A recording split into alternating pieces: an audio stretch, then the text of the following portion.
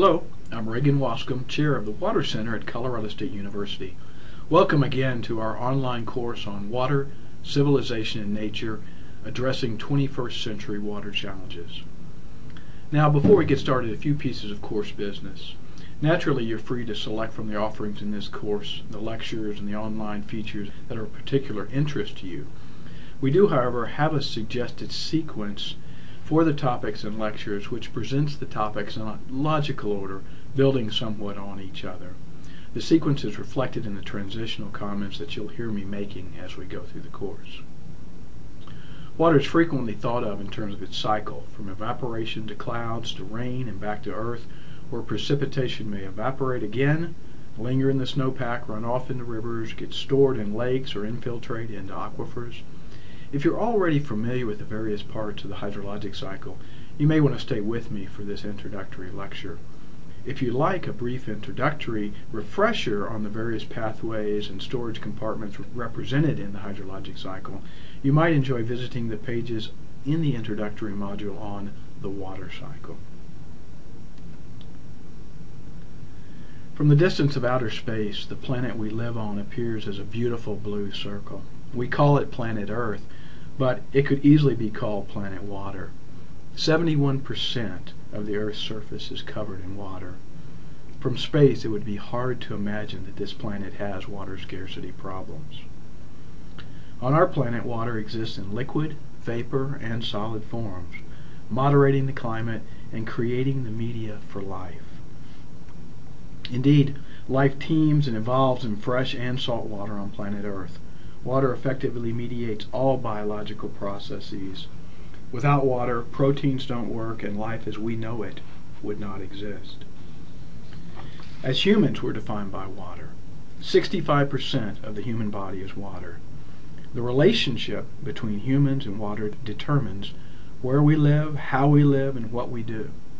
Society has always positioned itself in proximity to water to meet our basic needs for transportation, for protection, commerce, and food. It's interesting to contemplate how central a role water has played in the belief systems throughout human history.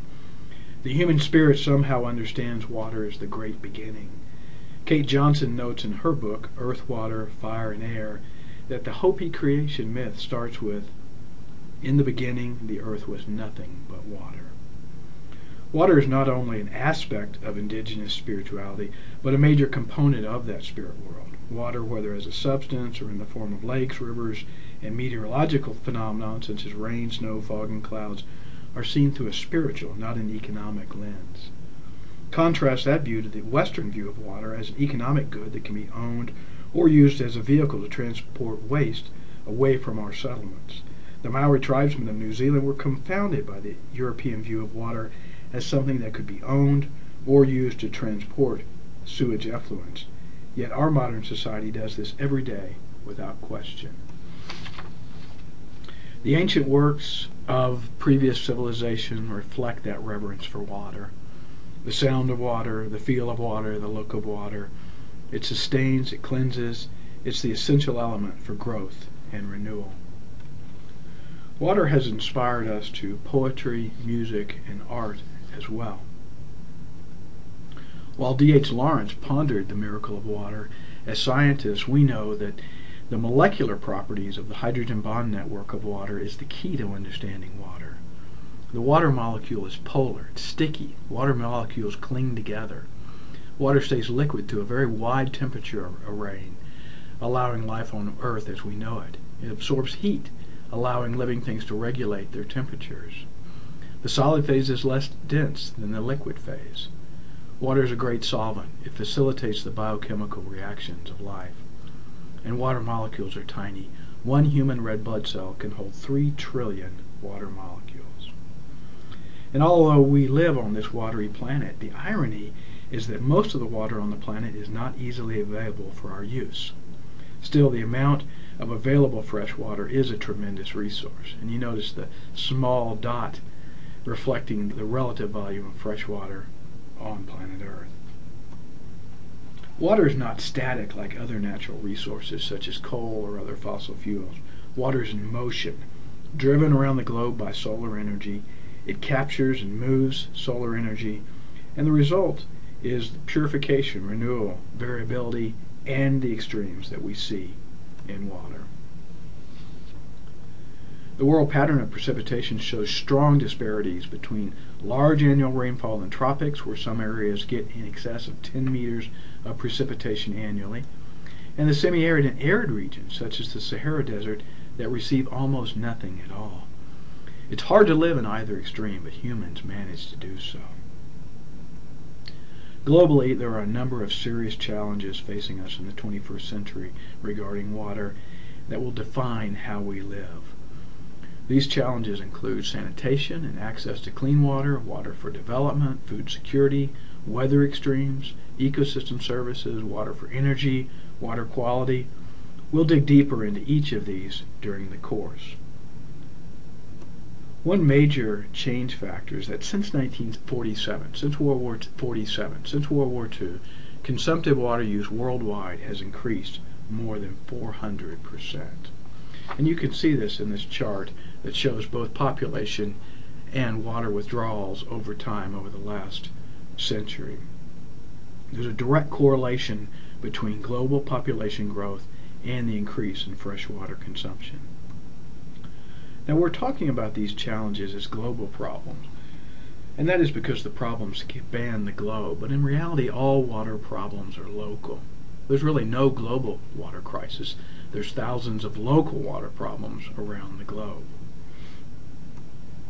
The Falcon Mark Water Scarcity Index assumes that the absolute minimum of 100 liters per person per day is needed each day for hygiene and cooking.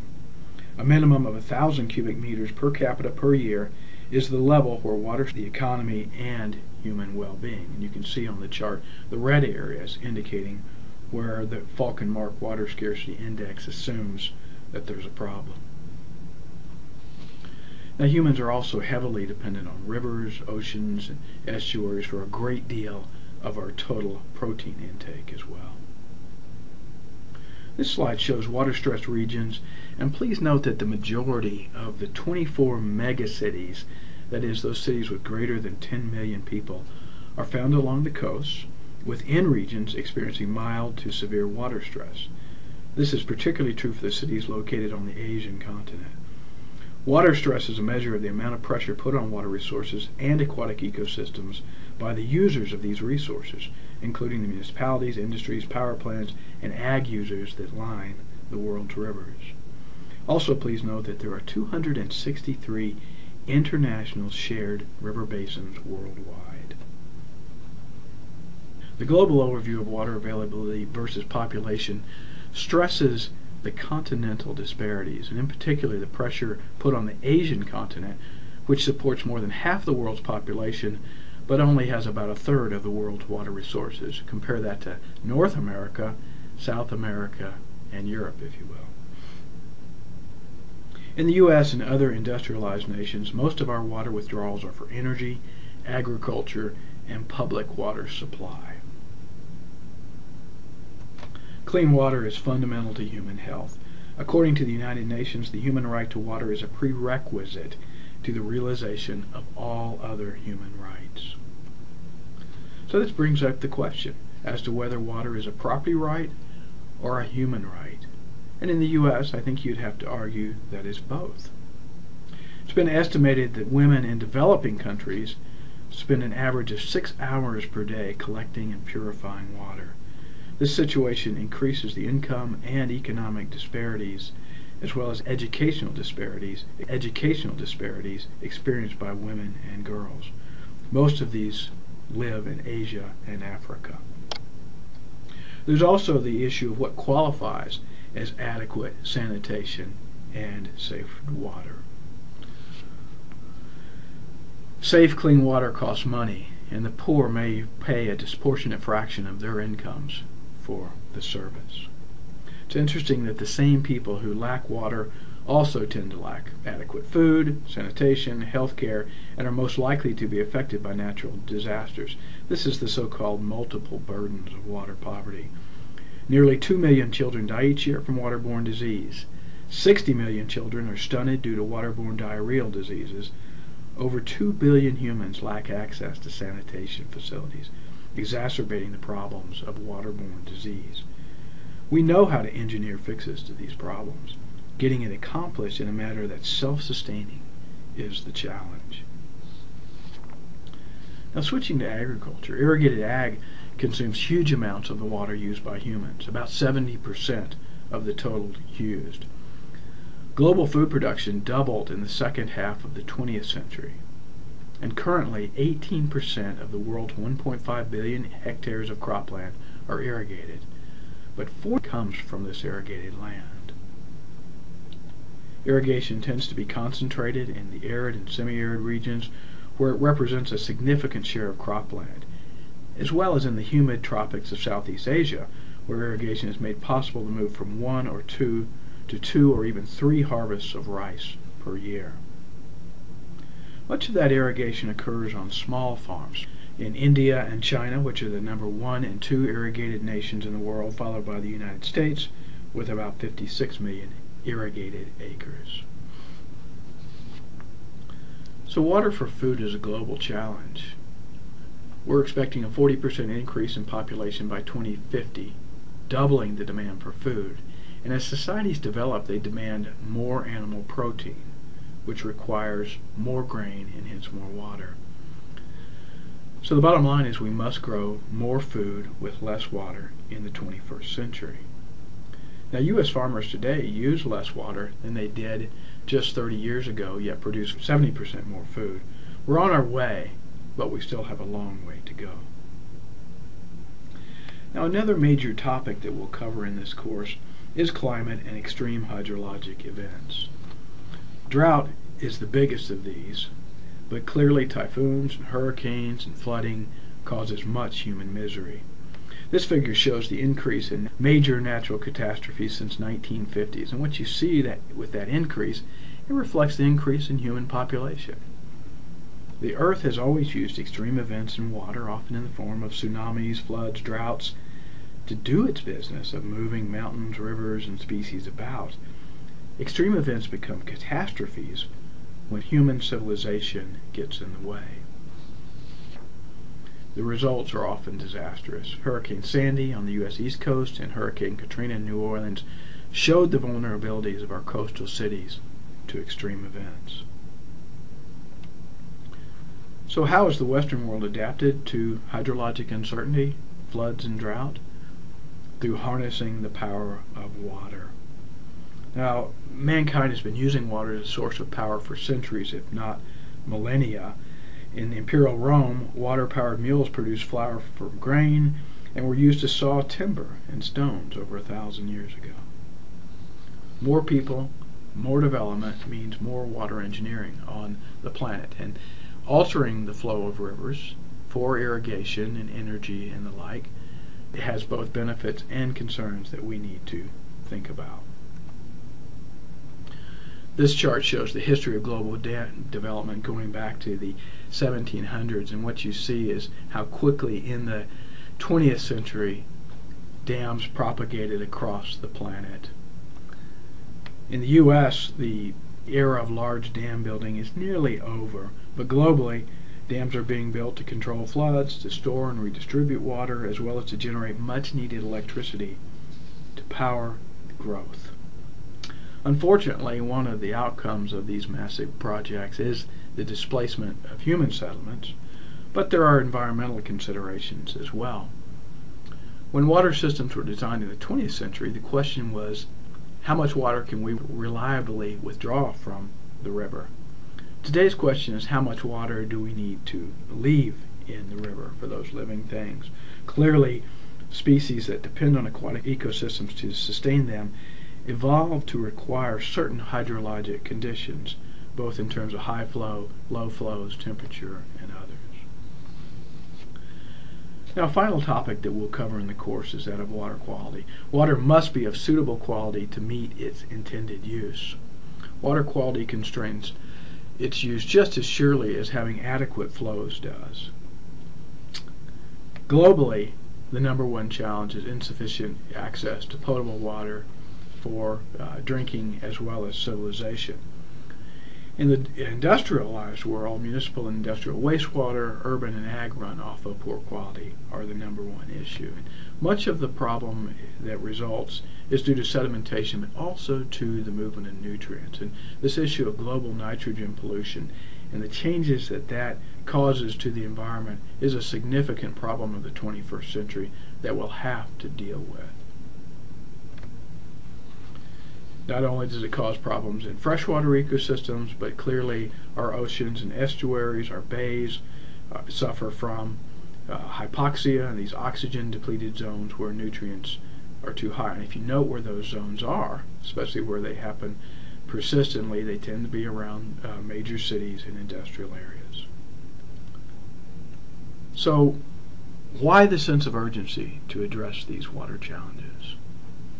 Clearly, world population is growing most rapidly in water-short regions.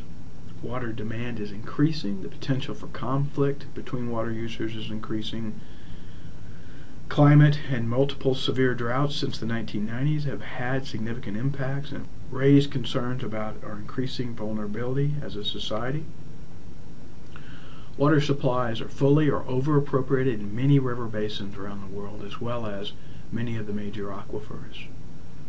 Most levels of government are poorly prepared for water disasters, for drought, for the increasing water needs due to population growth and climate variability. And then finally, existing water laws and institutions are not able to accommodate all of the needs. Yes, and then there's the issue of climate change and its impact on water resources. So how can you make a difference? Education and awareness is important, personal action, and support for better governance at all scales.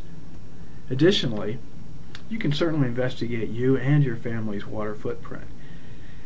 Find out how your use of energy, the way you eat, and the things you consume impacts water resources. There's big challenges ahead in water resources management. Education, local action, innovation, technology, better governance and management at all levels will be required to meet these challenges. We're glad you're taking time to learn more about water resources through this open online course. Now, regarding the course from here, naturally you're free to select from the offerings of the course the features that are of interest to you in the sequence that's of interest to you. We do, however, have a suggested sequence for the topics and lectures which presents them in a logical order, building somewhat on each other. When you finish watching the lecture for each module, there are additional activities and reading for each area. If you're interested in earning a statement of accomplishment for the course, you should visit the discussion forum for each module, post your comments, and respond to at least one other student's comment. You should also take the quiz for each module. There's 8 questions per quiz, and you will need to answer 6 correctly to pass the quiz. In addition, there's a number of optional links for interactive exercises, readings, and CSU resources. Thanks for joining us on this exploration of water.